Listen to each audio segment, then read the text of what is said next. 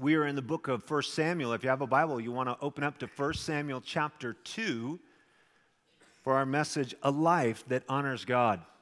In this passage of Scripture, there's a very powerful statement that a man of God, a prophet, states to Eli, the high priest. He says, "Whoever honors me," the Lord says, "I will honor. But whoever despises me, I will lightly esteem." And this concept of honoring the Lord, the word literally means heavy, that you're heavy towards the Lord. And that word can be used in a lot of different contexts. It's 3 times used for Pharaoh, whose heart was heavy or hard against the Lord. So every single one of us have a heaviness, if you will. Our life is tilted or bent towards something. And in this passage of Scripture, you'll really want to rekindle that fire if you're kind of drifting a bit in your walk with the Lord, to honor Him. Because the Lord says, you know what? If your heart is heavy towards me, weighted for glory towards me, then I will be weighted towards you. I will honor you. And I don't know about you, but I really want the Lord to honor my life. And I want to honor Him. And the Lord says those things go back and forth. But if you despise the Lord, He says He will lightly esteem you, or He won't put any weightiness your direction from His perspective. And yet in this story, to catch you up, because there's really a woman who was heavy towards the Lord, or weighted towards the Lord to honor the Lord. Her name was Hannah. We looked at her in chapter 1. Hannah was a heartbroken woman who could not have children. And because she couldn't have children, there was a barrenness in her soul. There was a struggle in her soul. To compound that, Elkanah, her husband, who loved her very much, actually had 2 wives. And Peninnah had a whole passel of kids. And she just rubbed it in Hannah's face all the time. And so as we worked our way through chapter 1, we discovered that the heaviness and the grief and the sorrow and the misery of Hannah's heart drove her deep into the arms of the Lord, so much so that she went deeper with the Lord to say, you know what, Lord? If you'll bless me with a son, I'll give him back to you. That's right. I'll give him back to you for the rest of his life. If you'll just bless me with the joy and the privilege of having one son, I'll give him back to you for the rest of his life. And the Lord, you see through circumstances, and I want you to know this in your life and my life, through circumstances, the Lord's always wanting to drive us deeper into our relationship with Him, that we honor Him and we're heavy or weighted towards Him. Because we can go through life really kind of lightly esteeming the Lord, and we're busy about that, and we're really into this, and this is our great hobby, and we spend all our money on that, and this is what has our heart and our affections. But when circumstances seem to corral us and funnel us towards the Lord, a brokenness in which we really surrender and we understand that the only answer to the sorrow, the depth of my heart, is God. There's no other answer. And so Hannah went deep into the arms of the Lord. She promised a son to the Lord. The Lord was getting a hold of her heart. He blessed her with conception. And now at the end of chapter 1, she had given back her little boy after he had been weaned. Now they would wean a child about 3 to 4 years of age. And so little Samuel's 3 or 4 years of age. What a fun age that is. For you who are parents, you know what a joy it is to have a 3 or 4-year-old and how much fun they are. And at that moment, Hannah brings him to the house of the Lord and she says, Eli, to the high priest, here's my boy. I sat here pouring my heart out in prayer, and Eli actually blessed her that she might have the answer to her petition. And now here's the little boy Samuel. Now at the end of this, when she presents him after this 3 to 4 year period of time, chapter 2 breaks out in the first 10 verses with this incredible spontaneous prayer of praise of who God is. And I want to lay this groundwork so that you have the foundation to understand only those hearts who want to honor the Lord understand what Hannah's about to say. Because you who honor the Lord and you who are here on this Wednesday night and you have discovered and fallen in love with the King of Kings and the Lord of Lords, this prayer of praise, this spontaneous rising up to God from Hannah is going to resonate with your own soul, because those who honor the Lord know who He is. They know who He is and what His character is and all of those things. And so check it out as we begin in verse 1 of chapter 2. It says, "And Hannah prayed and said, 'My heart rejoices in the Lord.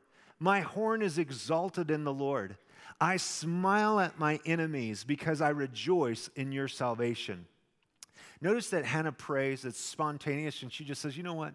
My heart is rejoicing in the Lord. My horn, or that source of authority and strength from the Lord, is exalted in the Lord. God's done this work in my life. I smile at my enemies. Now, only when your heart is really honoring the Lord do you want to smile at your enemies. You usually want to sneer at your enemies, correct? But she said, you know what? When I can trust God, I don't have to worry about my enemies. You got an enemy going on in your life right now? When you just seek the Lord and honor the Lord, you can smile at your enemies and rejoice in his salvation. Man, I'm saved. If God be for me, who can be against me?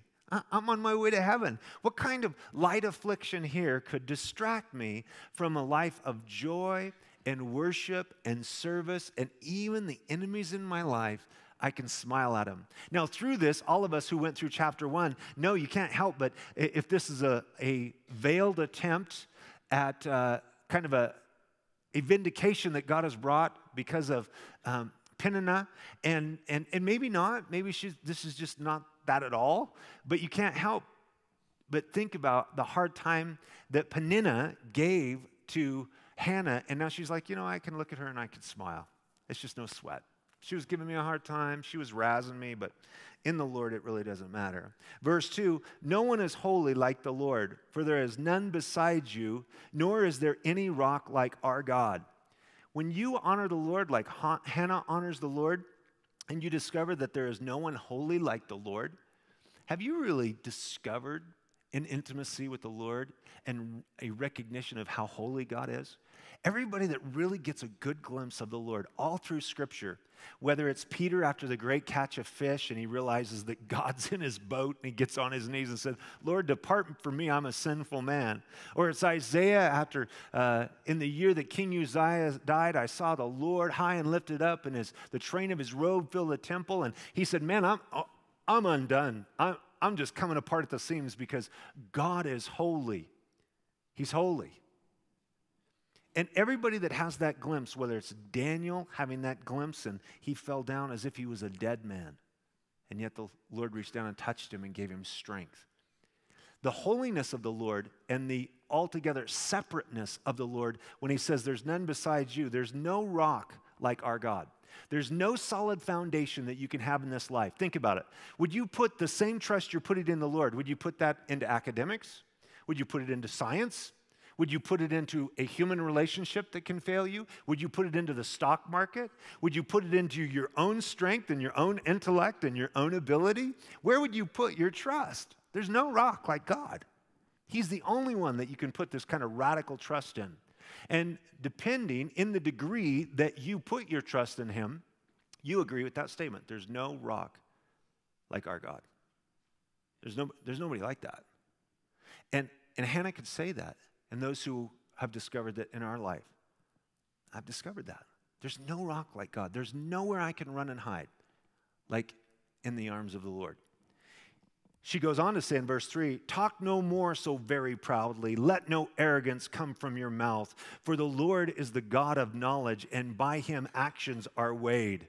Man, it humbles us that how we might be braggadocious or talk about how smart we are, how strong we are, or how capable we are, when we get a glimpse of the Lord, all that melts into oblivion, and we go, man, God knows everything, and God weighs the actions of every heart.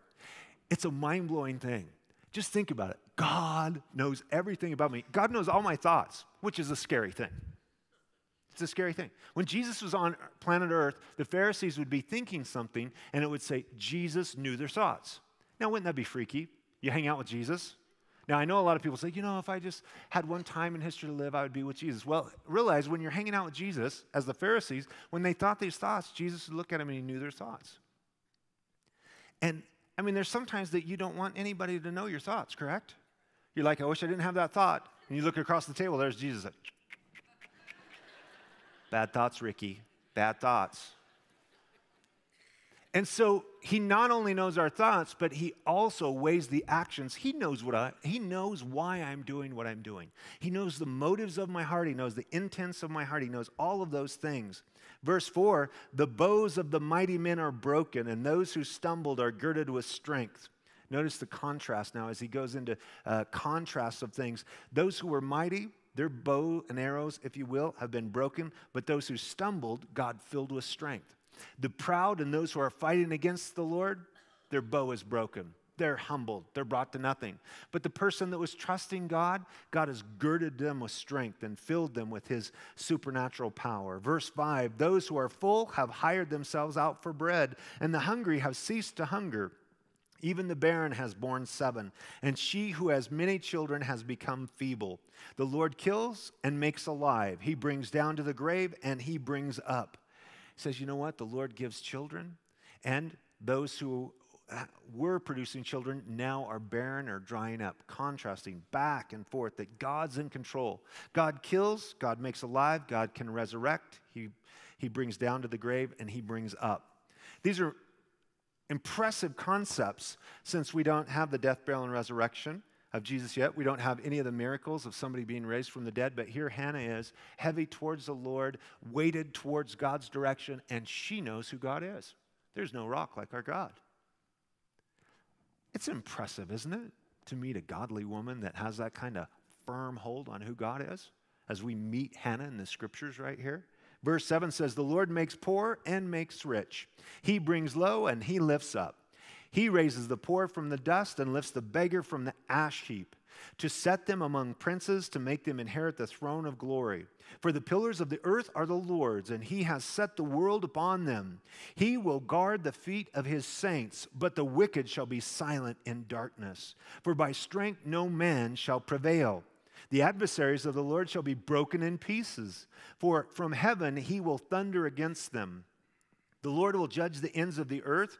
He will give strength to his king and exalt the horn of his anointed. You see, there's not even a king in Israel now. Most believe that this is the first real glimpse that we see that Hannah prophetically sees that there is a king coming. Ultimately, there is a King Saul, there's a King David, there's a King Solomon, but even beyond those human kings, there's the King of Kings and the Lord of Lords, the Son of David, the Lord Jesus, the Anointed One, the Christ. And so in this glimpse, as the Spirit of God is prompting this precious woman of the Lord, she even gives us the first hint or glimpse, hey, here the Messiah is coming. Now, at the end of this, it says in verse 11, then Elkanah went to his house at Ramah, but the child ministered to the Lord before Eli the priest. So you have Hannah praising the Lord, the family loads up, they leave this had to be heartbreaking. I can't imagine. Can you imagine leaving your little 3 or 4 year old and he's there with Eli the priest and they're going off and here's this little boy, maybe he begins to cry, Mom, don't leave me, Mom, don't leave me. I remember that first day of kindergarten for both of my children. And both my kids, they were actually great with it. Mom cried her eyes out. But the kids are like, go away. They got their backpack. They got their lunch pail. They're ready. But it's for 3 hours. It's not for life, right? They know you're going to come at noon. It's kindergarten. And yet they go off to Ramah. And it says in verse 12, now the sons of Eli were corrupt. They did not know the Lord. What a contrast. I want you to know that there's a family that appears to be incredibly honoring in the Lord. Elkanah, Hannah, now they give their little boy Samuel to Eli. And they're giving it to a family that Eli the priest, though he doesn't seem to be so bad a character himself, but he's a lousy father. Like a lot of guys, they know how to do their profession okay, but they don't know how to raise kids. They don't know how to invest in their kids. They don't know how to love them, tell them the truth, and discipline them. And that's Eli. Now, it's one thing, it's tragic enough when you have children that are going to embarrass you through their corruptness and their life of sin, but when it's in the house of the Lord, now it's amplified because, you see, James 3:1 says, not many should seek to be masters or teachers because we will have the stricter judgment. that when you serve the Lord, or as a priest, Eli's the high priest, his sons are serving as priests underneath their father, and there's a narrower standard, there's a higher standard, there's a greater accountability we have when we represent the Lord. And even for me, that's why I love to just teach verse by verse, because it's hard for me to get myself in trouble. One day I'm going to have to give an account to the Lord for how I shared God's word with you, his precious people. And God's going to hold me to a stricter judgment than he's going to hold you for your walk with God. Now, I don't really like that. Why should I be judged stricter than you guys? That's a drag. And yet God says, you know what? This is what I've called you to do. You're going to have the stricter judgment, so therefore walk in the fear of the Lord. Okay. Makes my knees want to knock just a little bit. But when it says that the sons of Eli were corrupt, notice what it says following that. They did not know the Lord.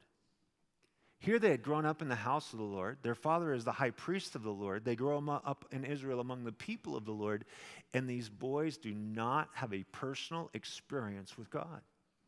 Is it possible to grow up in the house of the Lord? Is it possible to be a preacher's kid? Is it possible to be a deacon or elder's child or the child of a Sunday school director in church and not know the Lord?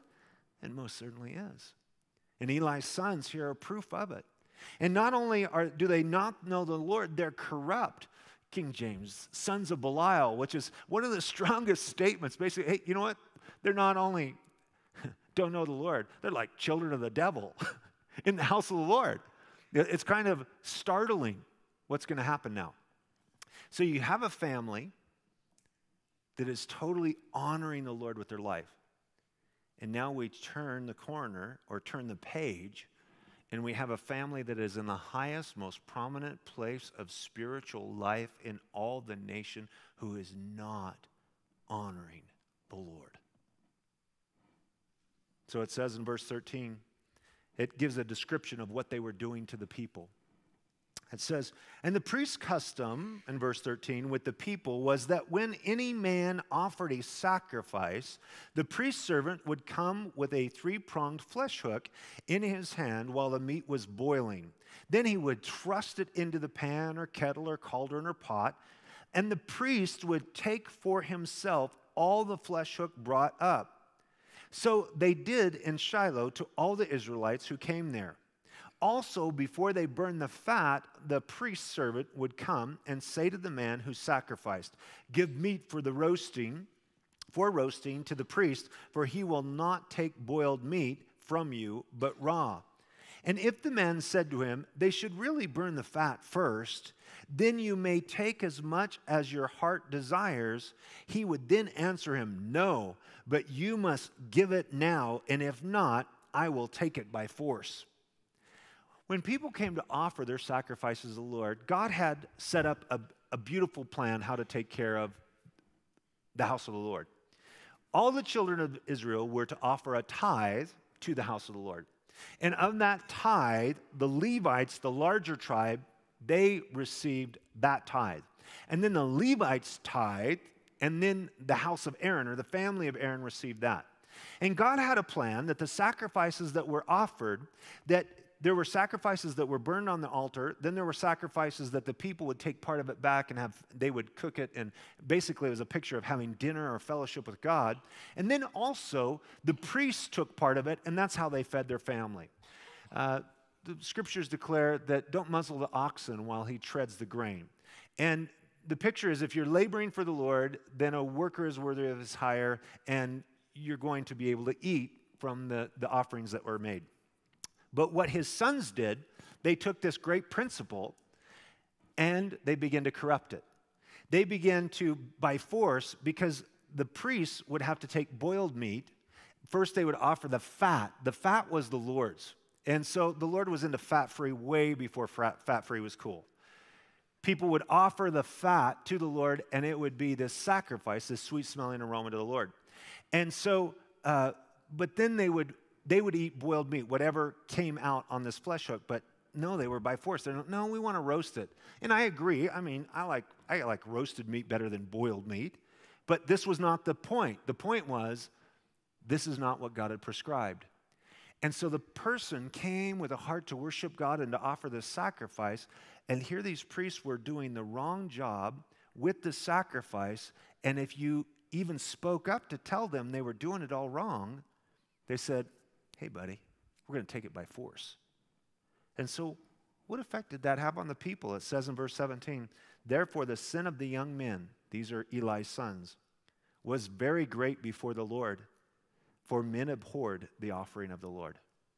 People now became disgusted with going to God's house because all the priests wanted was, in our modern vernacular, was their money. Just wanted their hand in their pocket. And that can be charged in Christendom today. It's kind of sad. A lot of people don't want to come to church because of the overemphasis on money and what is going to be given.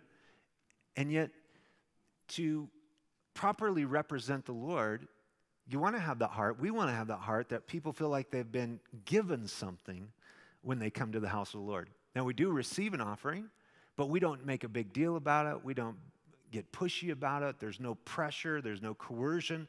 It's just simply, hey, you know what? If the Lord's blessing your life and you want to give and be a part of the work of the Lord, then praise the Lord. And we'll try to do the best we can with managing what the precious people of the Lord give. But you can see there's really nothing new under the sun.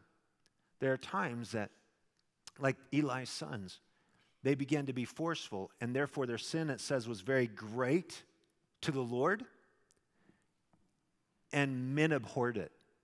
So not only is the Lord very upset about this, but now people want nothing to do with the house of the Lord.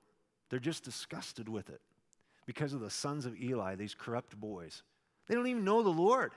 That's a crazy thing, isn't it? When you think about, there are pastors in America that have reverend behind their name, or they're a minister of this or that, or they have a doctorate in their biblical studies, and yet there are people that honestly, seriously do not even know the Lord that are not born again. But because they say they're a pastor or they're a reverend or they're a minister, everybody thinks they do know the Lord. There was a church here in town years ago, and I won't divulge any details about it, but the assistant pastor actually really knew the Lord. He's born again. It was more of a mainline denominational church. And he was born again and loved the Lord and loved to teach the Bible and believe the Bible. But he was serving under the senior pastor, and the senior pastor was not born again. And he said, you don't know how hard it is to serve at church underneath the senior pastor who is not even born again and doesn't even know the Lord. And I thought, man, how do you handle that? He goes, well, in our denomination, he kind of explained how things work, and praying for, once he discovered that, he was praying for reassignment somewhere. And may I be, please assign me to a church where the pastor knows Jesus. Seems like a pretty straightforward request, doesn't it? But in these days, it's not. And in this day, it was not also. The thing that's impressive, though, to me about Elkanah, Hannah, and their family is even though this was the reputation that the house of the Lord had received because of the sons of Eli, think about it. They still went there and worshiped because their eyes were on the Lord. They still, think about it, Hannah left her little 3 or 4-year-old boy there with Eli, knowing that his other boys were corrupt boys. Now that's a lot of faith, isn't it? That's like, whoa. Because I hear people say, I just don't go to church and they're all messed up and this and that. Well, you know what? People, as I shared with you guys last week, people are people. And there's always going to be weakness and flaws in church. But if your eyes are in the right place, on the Lord, you're still going to want to come and worship the Lord and hear His word. And to grow through that and not be stumbled by that. Well, in verse 18, but Samuel, this is a contrast from the boys that are corrupt, but Samuel ministered before the Lord even as a child, wearing a linen ephod. Can't you just picture how cute this little tyke is? He's doing the Lord's work. He's going here and there, and Eli's telling him what to do and how to serve the Lord. Moreover, verse 19, his mother used to make him a little robe and bring it to him year by year when she came up with her husband to offer the yearly sacrifice. You see, every male was required to go to Jerusalem to the 3 major feasts. So they would come in these increments from Passover, Feast of Unleavened Bread, Pentecost, and then Tabernacles. And as they would come, they're going to be able to come there 3 times a year and see their little boy. And no doubt he's shooting up and he's growing, but every year, mom would bring a new little robe, guesstimating, no doubt, how he's growing and to be able to put that upon him. And he would not forget because of all the formative years. And so a little family reunion 3 times a year for Hannah, Elkanah, and little Samuel. In verse 20, and Eli would bless Elkanah and his wife and say, the Lord give you descendants from this woman for the loan that was given to the Lord. Then they would go to their own home. And the Lord visited Hannah, so she conceived and bore 3 sons and 2 daughters. Meanwhile, the child Samuel grew before the Lord. So Eli, when they come 3 times a year. He's like, man, God bless you guys. You gave this little boy to the house of the Lord. May the Lord bless you with descendants. And so the Lord opened Hannah's womb, who could not get pregnant no matter how much she prayed and cried and tried. Before this, once she gives Samuel to the Lord opens her womb, and she now has 3 sons and 2 daughters. So she's got 6 kids. Now, that would be an interesting family, wouldn't it? Their big brother, can you hear the little brothers and little sisters going, now, why is our brother at the house of the Lord? And why do we go visit him and take him a robe, but he doesn't come home with us? And how'd all that happen? And how'd you get pregnant, Mom? And all of this process that goes on. And yet it says here that as they honored the Lord with his son, Eli prayed for them that the Lord would bless them with descendants. I think the thing that people really don't get as they lay their life down in honoring the Lord is that if you'll seek first his kingdom and his righteousness, all these other things will be added unto you. Meaning that if you just seek the Lord, Lord, I just love you because I love you. I want to love you. I want to serve you. I'm all yours. And whatever you want to do in my life, that's cool with me. Because those who honor the Lord, that's their heart. You want to serve the Lord with this open-handedness, yet you share the dreams and aspirations of your heart, because Hannah did. She said, man, Lord, I just want a son. And the Lord blessed her with that son. But now the Lord blesses her even abundantly. A barren woman now has 6 children. She's got 3 boys and 2 girls at home. And she's just, no doubt, overflowing with the joy of the Lord. When you will honor the Lord, can I just encourage you, people, every now and then you'll hear somebody say, Lord, whatever you want in my life, I'll go where you want me to go. I'll say what you want me to say. I'll do what you want me to do. My life is yours from now until I see you face to face. And some Christian will whisper in that person's ear and say, now be careful what you pray there. You pray like that, God's going to do something that's going to scare you. Like he's going to send you to Africa or something like that. And what happens is Christians are reserved to be that open and with reckless abandon to serve the Lord, because somebody's whispered in their ear that if you're that open with God, that somehow God's going to make your life miserable. And that is just such a lame characterization of our Father in heaven. Let me just share with you, if you with reckless abandon trust God, and you will do what he wants you to do and say what he wants you to say and go where he wants you to go, and your life is just poured out for him, God will bless you and give you opportunities to serve, literally, that people in this world would chop off their right arm to be able to do. They would do anything to get the opportunity that you have. But what they don't realize is you got that opportunity because you were willing for whatever God had for you. You never, ever, ever have to be afraid of God's will. Ever. Because God's will is beautiful. It's perfect. And when you with reckless abandon, hey, so what? God sends you to Africa. He's going to give you a love for bugs and snakes. He's going to help you. Or if it's India or it's just serving here, whatever it is, God has a way of filling your life with the goodness of the Lord. When you honor him, he's going to honor you. It's just the way he is. And that doesn't mean that there aren't things that we have to surrender to and things that we have to die to. There are things in my life that I desired or wanted to pursue or this or that the Lord just brought those dreams to an end and said, no, that is not for you. I go, okay, you're the Lord. I receive that. It says at the end of verse 21, meanwhile, the child Samuel grew before the Lord. Now, Eli was very old, and he heard everything. Now, it's not that Eli didn't know. He heard everything his sons did to all Israel, and how they lay with the women who assembled at the door of the tabernacle of meeting.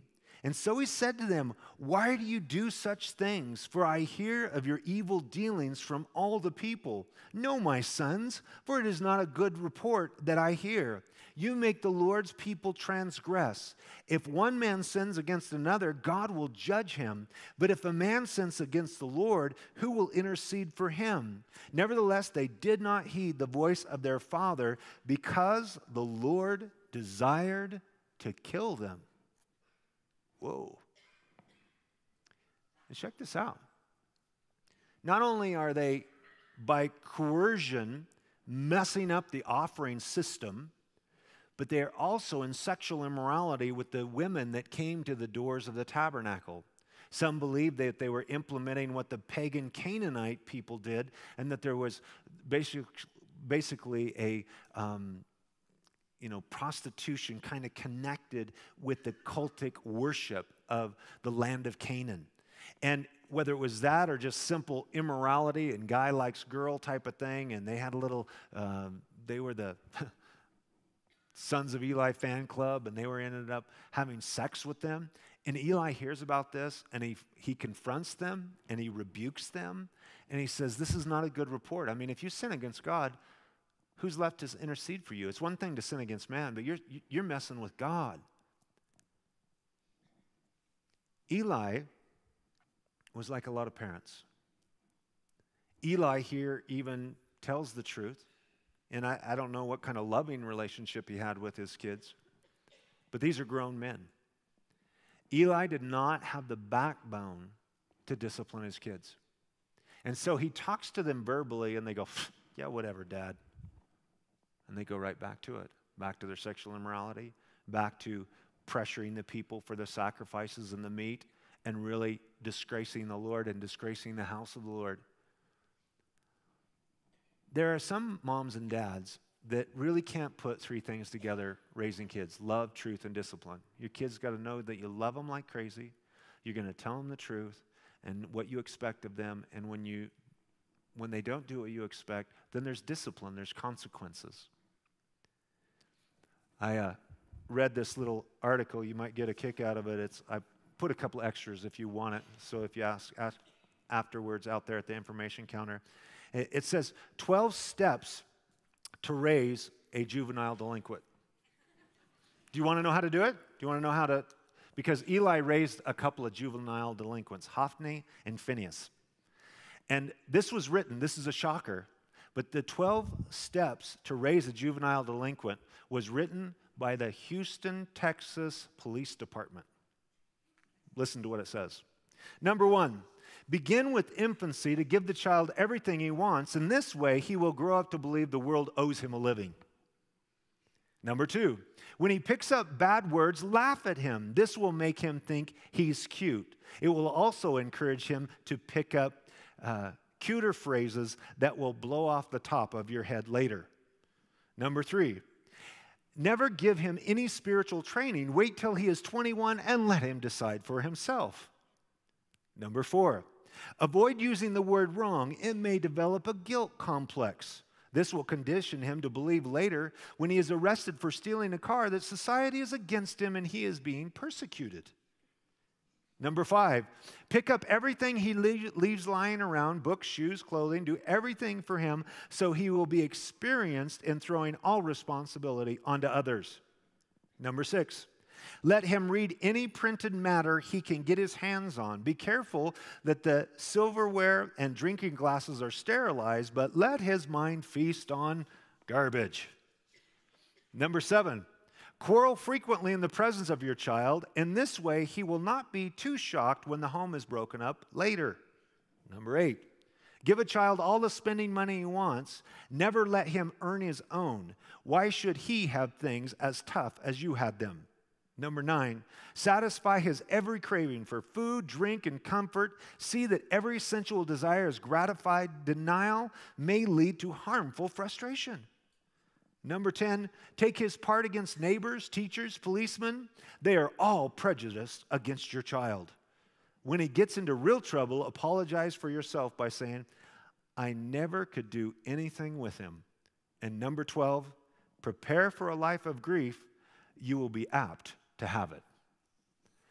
When you think about what happens in the life of this family of priests, it's not unlike what is happening on the everyday street in America. And that is parents that don't have love, truth, and discipline don't bring about the correction that brings about a respect.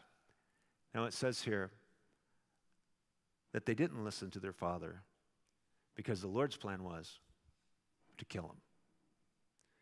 If there is no room for love, truth, and discipline in their lives, you see, Eli was the high priest. All he had to do is say, boys, I've heard what you're doing. You're done. You're out of here. Go figure out something else to do, but you're not going to do it in the house of the Lord.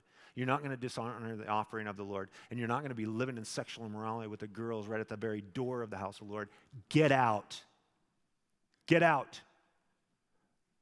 But Eli lacked that resolve. Eli lacked the ability to bring that strong hand of discipline. And so, in contrast to Eli's sons, it says in verse 26, and the child Samuel grew in stature and in favor both with the Lord and men. It seems like here's this dark, awful, sinful dynamic that's going on. But here's Samuel in the house of the Lord. And here's Eli and his sons. But here's Hannah and Samuel in the house of the Lord. What a contrast between those who honor the Lord and those who do not want to honor the Lord. Samuel was growing in stature physically. He was growing in favor with the Lord and men. He was growing spiritually. But we're going to discover in chapter 3, he doesn't yet have his personal encounter with God till chapter 3. And he's also growing in favor with men, the people that were like, man, that little guy has such a heart for the Lord, has such a tremendous heart for the Lord. Now, with all of this said, now God brings the prophetic word through a prophet without a name. This man shows up and he tells Eli what's up. He tells Eli in no uncertain terms what's going to take place. He says in verse 27, then a man of God came to Eli and said to him, thus says the Lord, did I not clearly reveal myself to the house of your father when they were in Egypt in Pharaoh's house? Did I not choose him out of all the tribes of Israel to be my priest and to offer upon my altar to burn incense and to wear an ephod before me? And did I not give to the house of your father all the offerings of the Lord and of Israel made by fire? Why do you kick at my sacrifice and my offering, which I have commanded in my dwelling place, and honor your sons more than me, to make yourselves fat with the best of all the offerings of Israel, my people? See, now the man of God, with the voice of God, as a prophet of God, comes to Eli and says, hey man, I chose you. I chose your family. I brought you out of the land of Egypt. I gave you all of these sacrifices. I've done this incredible work in your life. Look what I've done in your life. But now Eli, and this is the crux of the matter for a father and his son, he says, but you honor your sons more than you honor me. Now that can be said of us in human relationships. There may be somebody that we're honoring more. We put more weight on what they think and whether they like us or they don't like us than our relationship with the Lord. And the man of God rebukes Eli and says, why do you honor your sons more than you honor me? He says in verse 30, therefore the Lord God of Israel says, I said indeed that your house and the house of your father would walk before me forever. But now the Lord says, far be it from me, for those who honor me I will honor, and those who despise me shall be lightly esteemed. He said, I had a plan for your father's house. I had a plan for the lineage of Aaron. I had this great plan, but because of your sin and the sin of your sons, and because you honored them more than you do me, all that's now coming to an end.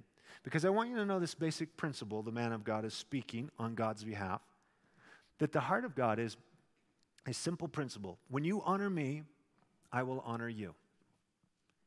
If you honor the Lord will honor you. And you can count on it. You can bank on it. Even if you go through adversity or difficulties, ask somebody like a young Joseph who honored the Lord throughout his life, but he could have questioned like, yeah, I'm honoring the Lord, but man, my brother sold me into slavery and I'm serving Potiphar, and then Potiphar's wife lied about me and I ended up in prison and all those things, and yet the Lord honored him. But it was through the good, the bad, and the ugly. It's not over till it's over. It's not over till it's over. And the Lord can bring you through to this other spot. When you honor the Lord, He will honor you. If you put a lot of weight on who God is, He's going to put a lot of weight on you and who you are. Now, if you think about it logically and rationally, doesn't it make sense to honor the Lord more than any being or anything on planet Earth? Since He actually has the ability to reward. The Lord says, if you pray in secret and nobody else sees and nobody else hears, but I see, I'll reward you openly.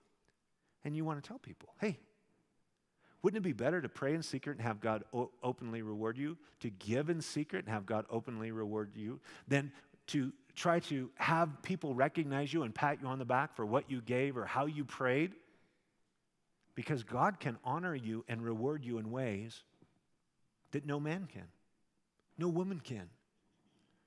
And those who have been deeply honored in this life by the Lord were those who deeply honor the Lord. Hannah deeply honored the Lord. Samuel's going to deeply honor the Lord. And it's sad to say, it's kind of getting ahead of the story, but little Samuel that grows up to be a tremendous servant of God in the house of the Lord, he does the same thing as Eli. When his boys are old, they don't walk with the Lord like he does either. That's sad. It's a tough thing. Amen? I just want to encourage you, you fathers. It's no easy deal to be a man of God in the house of the Lord. To love your wife the way the Lord wants you to, and to raise your kids the way the Lord wants you to, and to, more than all of those things, honor the Lord. But to be that influence that God wants you to be. And so, that promise. But those who despise the Lord, He's going to lightly esteem. In verse 31, it says, behold, the days are coming that I will cut off your arm and the arm of your father's house, so that there will not be an old man in your house, and you will see an enemy in my dwelling place, despite all the good which God does for Israel, and there shall not be an old man in your house forever. But any of your men whom I do not cut off from my altar shall consume your eyes and grieve your heart, and all the descendants of your house shall die in the flower of their age. A heavy thing happens with this family that dishonors the Lord. The boys are dishonoring the Lord. Eli dishonors the Lord because he honors the boys more than the Lord. And now judgment comes on their household that now they're not going to be the royal priest family, if you will. They're not going to... God's going to remove them. And though He promised to do something in their life forever, their sin has so mucked up the plan that now God can't do all that He wanted to do through them. So He says, you know what? I'm going to set you guys aside. And you're not going to have old men in your family anymore. They're all going to die in the flower of their age. And if they don't die, they're going to consume your eyes and grieve your heart because of their situation in life. And they're going to just be begging for a piece of bread. What is going to happen to this whole household of priests is the judgment of God. The judgment of God, because they would not honor Him. And we see this taking place in 1 Kings chapter 2, verse 27 and 35, where Abiathar is removed from being the priest. And it takes years for all of this to play out. But it doesn't take that long for some things in the near future, just to give you a sneak preview. In chapter 4, we're only in chapter 2. In 2 chapters, the Ark of the Covenant is going to be taken from battle by the Philistines. And Hophni and Phinehas, the sons, it says here they're going to die in the same day. That they go into battle with it, and the Philistines capture the Ark, and they kill Hophni and Phinehas on the same day. So both these boys die. Now, when a messenger comes back from the battlefield, and he brings the message back, Eli, who is trembling because he's fearful about the Ark of the Covenant, he says, hey, what's going on? Eli's 98 years old. His eyes are bad, and it says he's a fat guy. He's sitting on a chair. And he says, what's going on? It's interesting, the description that the Lord gives us about certain things. And the man said, hey, I just came from the battle. They captured the ark, and Hophni and Phinehas, your boys, they're dead. And in that moment, when he heard about the ark, not his boys, but when he heard about the ark of God being captured by the enemies of the Lord, it says that he fell over backwards from his chair, and he's going to snap his neck and break his neck. The boys died on the day of the battle. The dad died. And then Phinehas' wife goes into, when she hears the report in town, she goes into labor because she was pregnant. And as she's going into labor, the child is going to be born. And the midwife says, it's okay that you've got a boy. And she's dying. The woman's dying. And she dies giving childbirth. And she names the child Ichabod. She said, because the glory has departed. You see, the glory had departed because the ark was taken away. But more than that, the glory had departed when Hophni, Phinehas, and Eli let the corruption of the house of the Lord happen in the house of the Lord. In such a degree that God's heart was grieved and the congregation of the Lord was grieved because of the wickedness of the leadership in that situation. And so the heaviness that happens here is quite sobering. It says in verse 34, now this shall be a sign to you that will come upon your two sons, on Hophni and Phinehas. In one day they shall die, both of them. And I just gave you that snapshot. Verse 35, then I will raise up for myself a faithful priest who shall do according to what is in my heart and in my mind.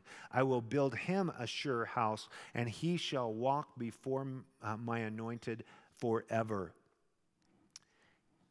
The Lord tells Eli through this man of God, he says, you know what, your boys are going to die on the same day, and I'm going to raise up a faithful priest. Now we know that Samuel's going to grow up, and he's going to be a faithful priest. But many believe that he's looking all the way down through the ages to the ultimate faithful high priest that will never let anybody down, and that's the Lord Jesus. The Bible tells us that Jesus is our great high priest, that he's not only the great high priest. In the Old Testament, the high priest would offer sacrifices and intercede for the people to God. But Jesus is not only the high priest who intercedes for us, but he's the sacrifice, the Lamb of God that takes away the sins of the world. And that faithful high priest has made a way for you and I to experience the forgiveness of God and the love of God and a relationship with God that through the Old Testament was a bit at arm's length.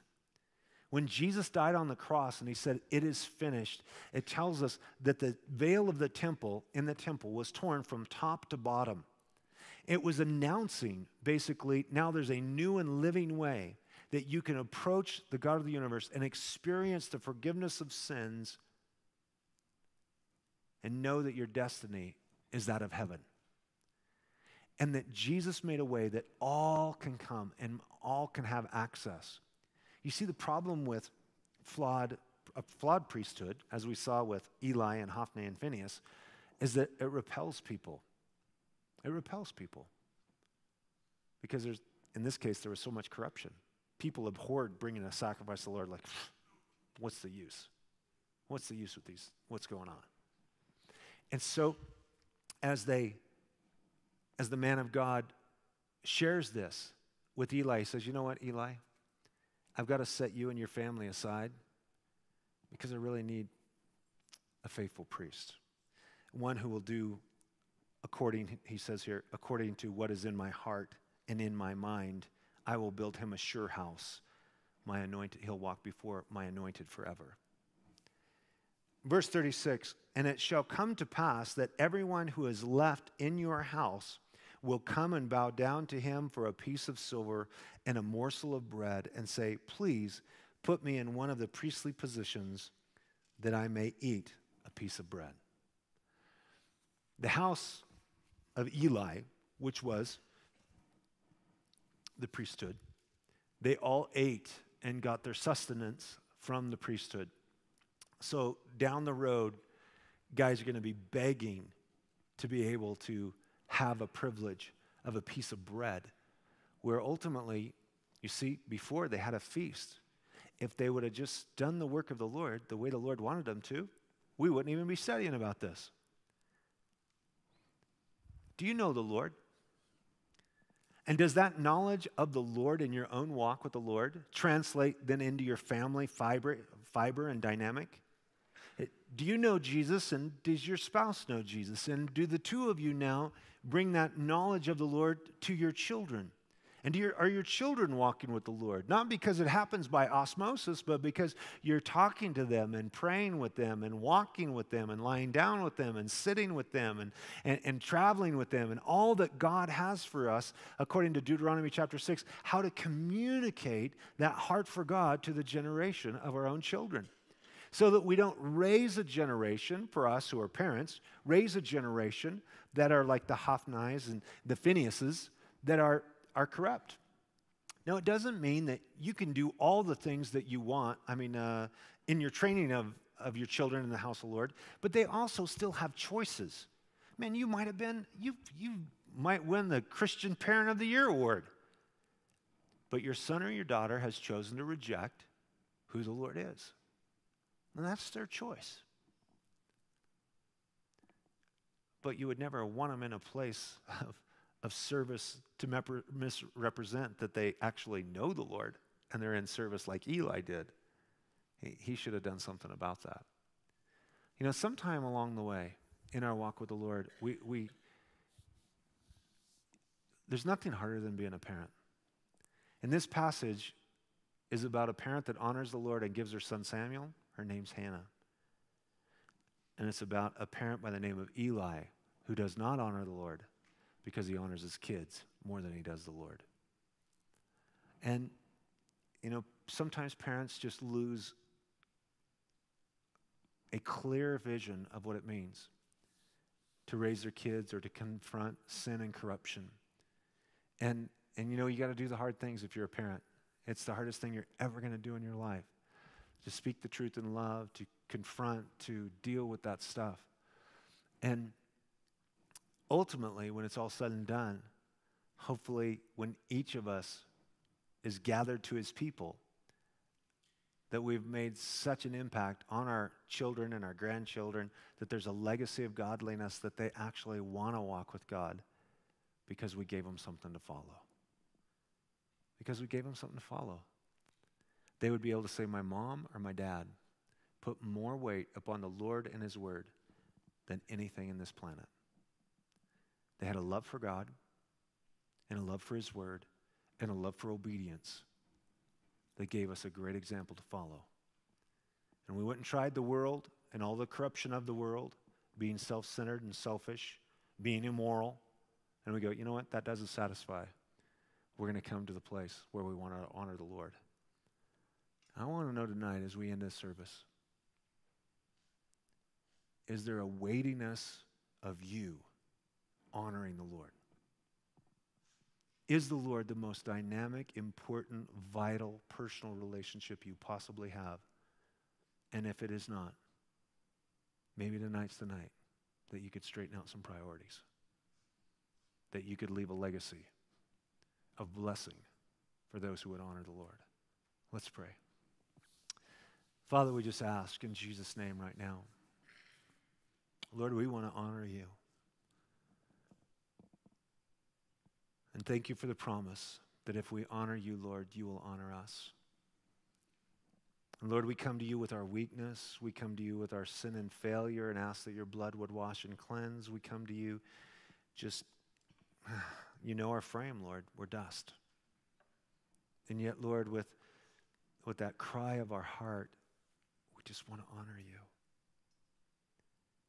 Lord, we want to turn from a life and kind of a pattern in our hearts that has been dishonoring. And so, Lord, we want to seek your forgiveness for that. And Lord, have you bring about a real change in our hearts. So we're just in an attitude of prayer here tonight. And maybe you want the opportunity just to say, Lord, I want to honor you. I haven't been honoring you the way that I want to, and I really want to. I just want to give you the opportunity tonight to stand up right where you're at, and we want to pray for you, that the Lord will just strengthen you in that resolve to honor him. And so as we're just sitting here in the moment in prayer, if you want to honor the Lord, just stand up right where you're at. God bless you guys. I'm going to pray for you. Pray that the Lord will just strengthen you by the power of His Spirit to do a work of grace tonight in each one of us.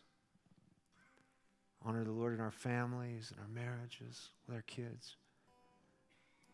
God bless you guys. Anybody else? I just want to pray for those who just say, man, I need the Lord's strength to honor Him. God bless you.